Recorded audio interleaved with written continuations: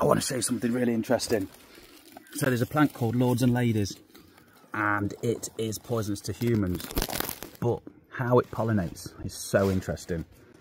So this here, it isn't actually the flower, it's a modified leaf. And look at that, it's beautiful.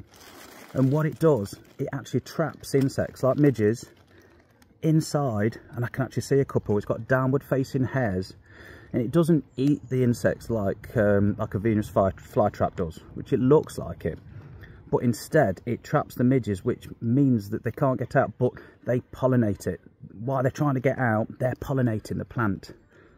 And it's absolutely beautiful. It stinks. It's got a foul odour, which is what attracts them. And that inside actually heats up, so it's attracting all these insects. And let me see if I can show you the midges that are trapped inside. And in there, look, you can see them trying to get out, and them hairs are trapping it. And that is pollinating that plant.